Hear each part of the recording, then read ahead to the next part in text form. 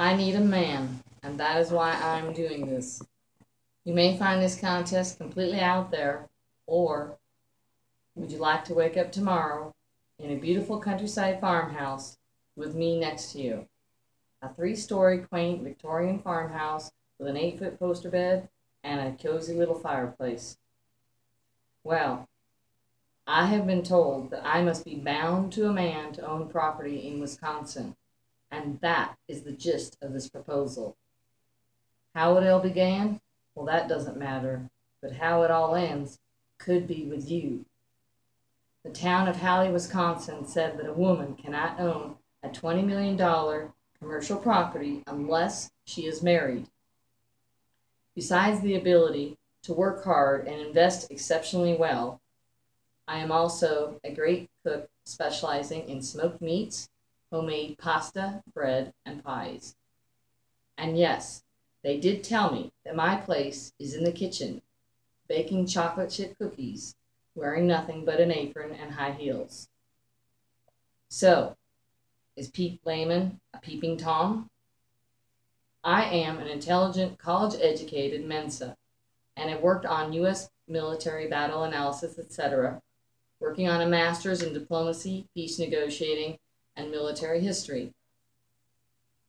I scored as the #1 highest GPA honor student in both the colleges of business and economics in the Cal State system. I have been interviewed by NASA from 31,545 students and wrote and testified for, just volunteering as an interested private citizen, on 18 FBI case convictions, 14 bank robbers, and a child molester cyber ring. I am always interested in reading and singing at a local rest home or visiting hospitalized veterans. Now you are probably asking yourself the question, what in the world does she need me for, right? No, wrong.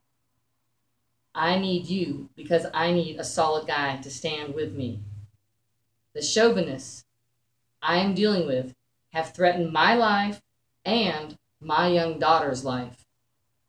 They have chased us with guns in our fields and jumped through our windows, terrorizing us. They kidnapped both of us several times and hid my daughter in dark, vacant county offices. They broke into our house 14 times and stole all of our personal belongings. We were released with a threat that they would kill us if we told anyone, because the bottom line is David Wogernies wants our land, and Pete Lehman has been hired to help him get it. Our land consists of the best commercial property in the Midwest. It lies on the north-south and east-west intersection of 4 freeways, 94, 29, 00, and 53. Our neighbors are Walmart, Edward Jones Investment, McDonald's, and a Quick Trip truck stop. A large part of this development, however, was built on land which we gave to the state in exchange to the promise that they never again come against me and take any more of my land. Next, they broke that promise and made me pay a developer fee to the town of Halley in the amount of $55,000, with the promise that if I paid the illegal fee, they would not take my land. Promise is broken. I always keep bending, but they continue to be the camel that keeps on sneaking into my tent. Alas, this also was not meant to be upheld. I paid the fee in full, and they took the land anyway, but not until they had filled in the culverts and cut down a whole row of ancient pine trees. Next, they drove 50 dump trucks across my driveway, crushing it and my entire irrigation system, and they wood chipped 500 black walnut trees that I had just planted in the back acres. They planned this dust storm of 50 trucks after business hours in order to ruin painting that I was doing outside on my farm.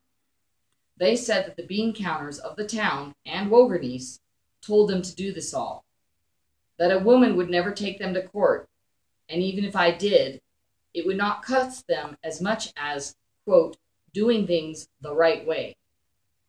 I hired a lawyer to defend these actions, and attorney Dave Raley admitted to the State Bar of Wisconsin as receiving $330,000 in compensation from these individuals to throw my case.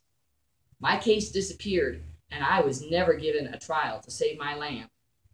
They shot my pigs and cows, poisoned my daughter's baby lamb, and stole my Bible. Serious. Now the reason they want to develop this property is to develop it for hotels and restaurants. Their modus operandi is to eliminate a single woman from the bargaining table. I was never allowed to even attend a town meeting regarding the disposition of the property because I am a single woman. I offered to develop it into anything they wanted. They refused. Pete Lehman, town president, walked himself into my kitchen and into my house without being asked and told me, "No, you cannot come to the town meeting. This is a boys' club, and we will tell you later what we are going to do with your property." Now you are thinking, how is this possible? Easy. The bad guys control the political mechanism of the Cheesy Howley Town Board. A shyster, David Warganese, who calls himself a developer, paid Pete Lehman, president of the town board, $50,000 to take my property away while my daughter and I were on a missionary trip to South America.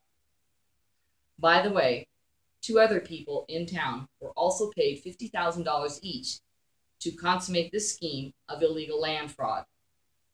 Warganese told me, bragging, that he had paid out some $2,750,000 in bribes to various individuals to take away my land. He said it's not about the money. He said it is the game, and it doesn't matter how much he pays, he will not lose to a woman, and that he will not negotiate with a woman. The town and one paid off of town officials said, "Find a man to stand up for you. If you cannot find a man, then we can do anything we want to you. This is why I have made this marriage proposal. Can you help? Will you please help? Are you my man?" The town board and David Warganese and his men would come to our house and stand over us as we pulled weeds from our vegetable patch and discuss what they were going to build, acting as if we weren't even there. The local police had to remove them multiple times. They were very bold in their threats and acts against us. Very comfortable that they had paid the 3 men $50,000 each to take away our homesteaded family farm.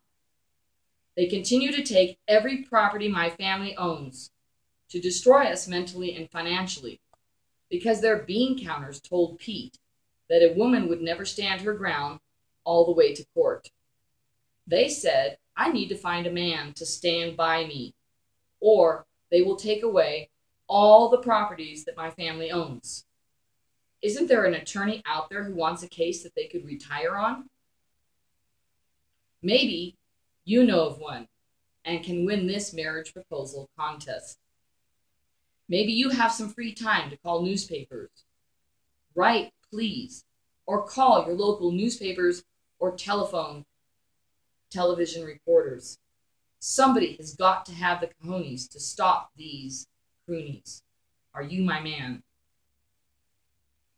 These maniacal men cut down the electrical poles to our farm right in the middle of Wisconsin winter so that the pipes would freeze and maybe us as well. The pipes burst in 38 places and the toilets all split in half. The meat in our freezer rotted. In the middle of this turmoil, one day, they intentionally ran over me with a forklift in a local store. I ended up in emergency back surgery, followed by 5 weeks in and out of a coma. I was immobilized on a floor for 4.5 years, unable to walk even, and to this day have suffered 8 strokes as a result of them trying to get rid of me and hide this $20 million theft of my farm. Distraught that they had tried to kill me and robbed our home of everything we owned, right down to personal, irreplaceable photos and our coats and our shoes. We decided, because of this, if they were going to try to kill me or steal everything I owned and leave my family destitute, that we would give what was left to God. So we went on several missionary trips to South America. The head general of Peru and his president honored my young daughter and I in front of a crowd of 88,000 people in the stadium and televised live to 264 countries, calling us their greatest American ambassadors for loving and helping the people of South America. We began writing sermons for 500 churches in South America and Mexico. But when we returned home a few weeks later to find others living in our home and on our little farm, our animals and corrals had been stolen and our pets killed. We were never given any notice of this construction eviction. They stole everything from our work truck to our motorhome. Sadly, the motorhome could have provided us with some shelter. But they didn't want this. They wanted total destruction. They want us to be homeless and have no ability to earn an income to feed my family. They want to destroy me so no one will hear my story. Can you please help me? Will you be the man to stand up for me? On one burglary, they stole weird things. They took our high heels, our great-grandma's dishes, my daughter's 5th grade art projects. They told us that they did this to demoralize us and make us mentally defeated so that we would not tell anyone our story and what they had done to us. They next threatened to jail us and withhold my meds until my heart dies if I tell anyone that they steal my land. Their bean counter said that no woman would be able to stand all the way through court. Is there an attorney you know of that might want to help me and my poor sweet daughter? We even tried to sell the property, but mid-sale, the boys' club redrew all property lines and killed the sale of any of my property to pay off the small $53,000 loan that was on the property. I have letters from the local bank saying that I was paid ahead on my land $29,000 and never ever had a single late payment. The loan was one that Pete Lehman and M&I Bank said they gave to me to help my cows on the little land that they had left me after absconding with most of the land and selling it to the state to build freeways. We gave our land to help everyone get the freeways that the town wanted to build. But now all these folks who made our town what it is are being thrown into the street. My daughter and I have been without heat and frozen pipes over the winter, and they have tried to starve us out too. They broke in and stole and trashed the canned goods in our pantry. They poisoned our garden 4 times. We have always tried to help others. I spent many years putting on medical conventions all over the world, 3 cities a day, for years, to help every grandma and grandpa in the world who needed an aortic stent for an aneurysm get free medical devices and surgery. My family also did artery repair on anyone shot in the line of duty. For all the work I did, I only took $350 to $500 per week for groceries. My family has been in newspapers numerous times for cooking for various police and fire departments. Now I am looking for someone to help me. They want me to get a man to stand by me. Is that man you? Will the right man please stand up? Contact Ellie White, care of General Delivery, Eau Claire, Wisconsin, 54702.